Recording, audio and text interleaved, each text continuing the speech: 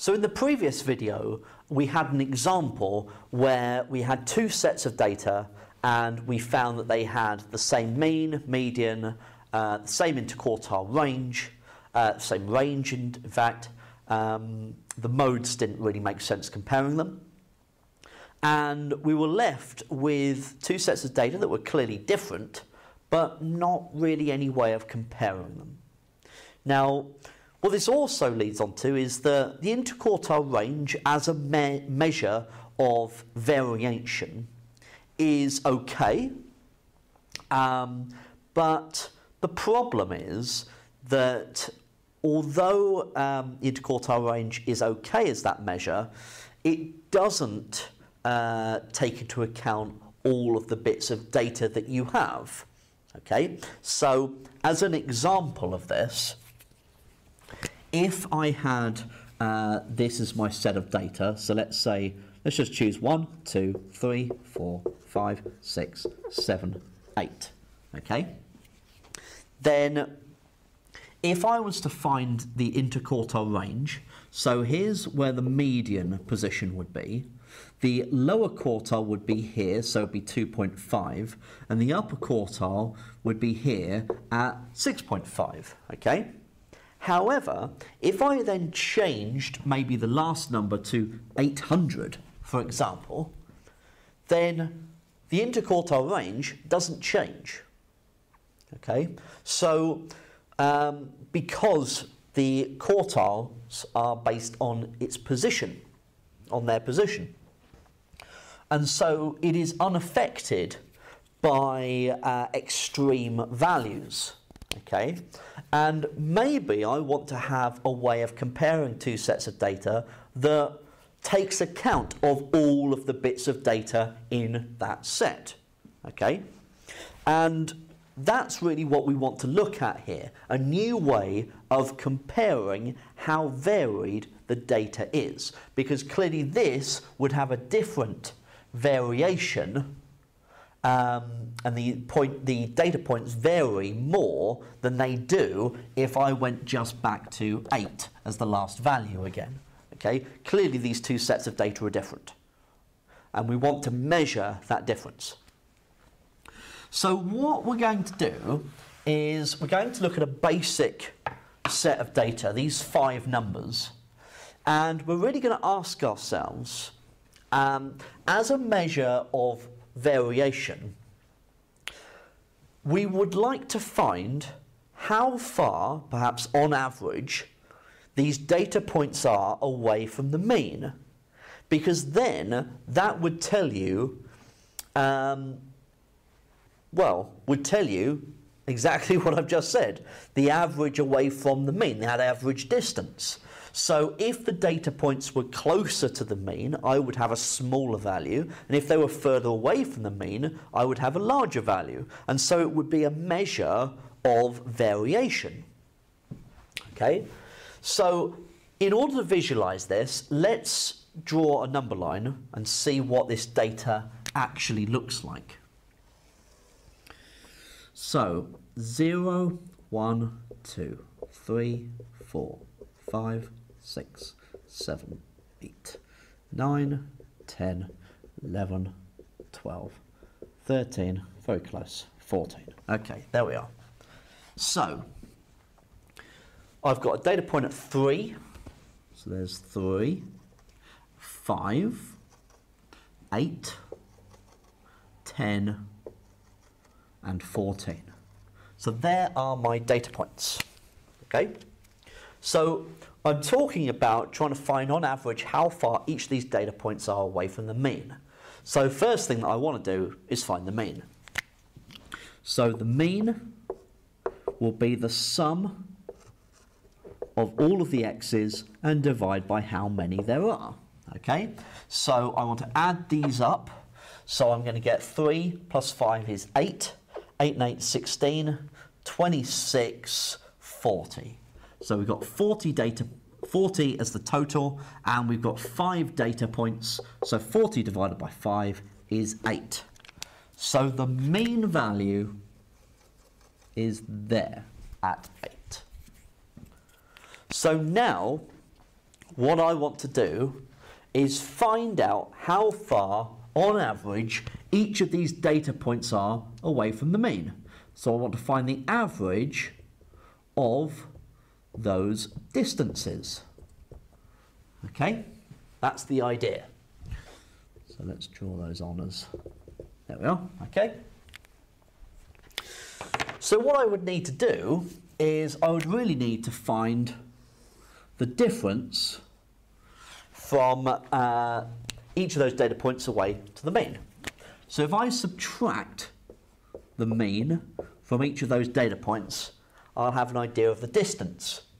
So I want to subtract 8 from each of these. So 3 take away 8 is minus 5. 5 take away 8 is minus 3. 8 take away 8 is 0. 10 take away 8 is 2. And 14 take away 8 is 6. Okay? Now, if I was then to think, right, okay, they're the distances, let's find the average of those numbers. Well, if I try and find the average of those 5 numbers, they'll all add up to 0. And then 0 divided by 5 is 0. So I wouldn't really have found much. Clearly, these data points aren't 0 on average away from the mean. So I need to find a way of making these numbers positive. Now, there's a couple of ways you could do that. One way would be to use the Modulus function, and that would make each of the values positive. However, that can be harder to calculate. So by calculate, I mean program, effectively. So in order to make it easier for the calculation, if I were to program it, then an easier way is actually to square all the numbers, because that will always make a number positive. So I'm going to square each of those. So I'm going to have x minus x bar squared. So minus 5 squared is 25. Minus 3 squared is 9. 0 squared is 0. 2 squared is 4. 6 squared is 36. Okay? And what I want to do is I want to add all of those together. So the sum of all the x minus x bars squared. Okay? So what do I get? 25 plus 9 plus 0 plus 4 plus 36 is 74. Okay? Now, what we refer to that as is the sum of the squares. Okay? That's usually referred to as the sum of the squares. So SXX. Okay? Now, that's found me the sum of the squares. Now, what I need to do is I need to divide that by 5, divided by n. Okay? So, if I divide this by n, this is the sum of the x minus x bars squared divided by n. And so that would be 74 divided by 5. Okay? And that gets me 14.8. So, is that done now? Would you say that those data points that I originally started with are on average 14.8 away from the mean? Well, no, they're not, are they? Because, I mean, that one, 3 to 8, that's 5, and that's 3, and that's 2, and that's 6. So 14.8 is way too large. So what's happened? Well, I squared all the distances, didn't I? Okay, so I need to go back on myself and square root. So what I really need is the square root of all of these. SXX's divided by n.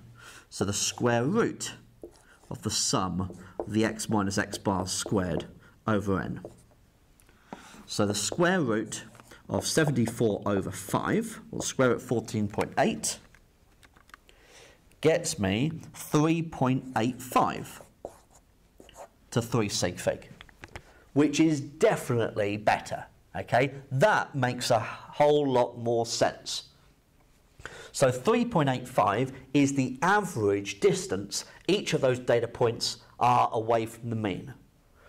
Now, this is what we refer to as the standard deviation. Standard, there we go, if I can spell it, standard deviation. Whereas this calculation here is known as the variance. Okay? So the standard deviation uses this formula here. Now, in actual fact, okay, your calculator can do this for you. So you won't be expected in the exam to ever have to calculate the standard deviation from scratch, okay, from setting out this table. This was all about trying to build up the picture to see where the formula has come from, okay? So how could you do this on your calculator? So what you need to do is you need to go to menu and then number 6 and then one variable. We need to type in our data, so 3, 5, 8, 10 and 14. Then go to option number 3 for one variable calc. And what you're looking for is the sigma x.